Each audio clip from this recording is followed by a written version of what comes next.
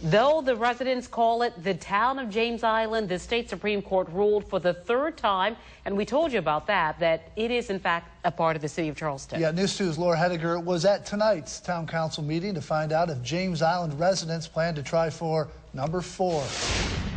The town of James Island, which will be a town no matter what anyone else wants to say about it. That was the theme of Tuesday night's regularly scheduled town council meeting in James Island. For the time being, however, the state Supreme Court seems to have a lot to say about whether the island should be a separate entity from the city of Charleston. What their decision basically said, their order said, was what we want to do is not unconstitutional.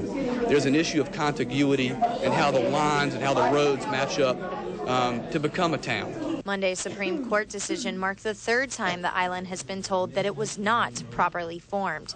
So despite what the 40 people in attendance want for James Island, it will be a lengthy process before real progress will be seen.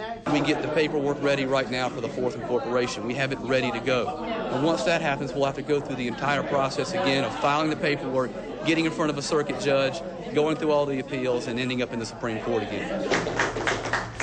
While many people in the meeting praised the elected officials, others fear this ruling not only means James Island can't be a town, but that the controversial 526 extension will be built. Island residents are very passionate about not allowing this highway project to come through our island, and it was very that is the first thing I thought about, is very heartbreaking that we're not going to have a voice in that anymore.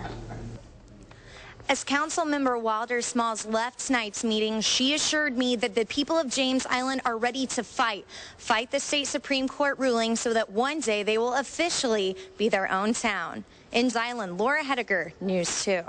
All right, thank you, Laura. James Island does have 14 days to file a petition for a rehearing. However, lawyers and elected officials stress the entire process of refiling and going in front of a judge will take several months.